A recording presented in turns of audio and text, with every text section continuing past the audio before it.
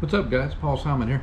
Hey, I had a little occurrence during an oil change that I'd never seen before, and this could be an issue even for you guys that are private pilot or commercial pilot that do your own oil changes, because that's legal. You're allowed to change the oil on your own helicopter, so you don't have to be the mechanic to actually change the oil on one.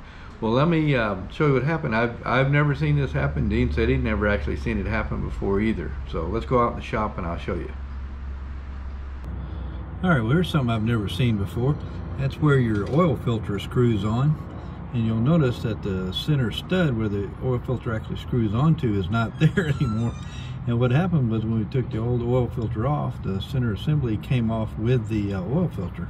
Let me show you what that looks like.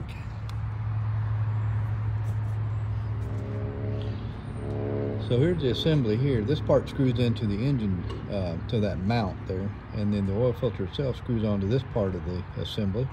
But I've never seen one actually come off like that. So need to look into that and see if it needs some Loctite on it, or what the story is there. So interesting. Thought I'd seen everything, but I haven't seen that before.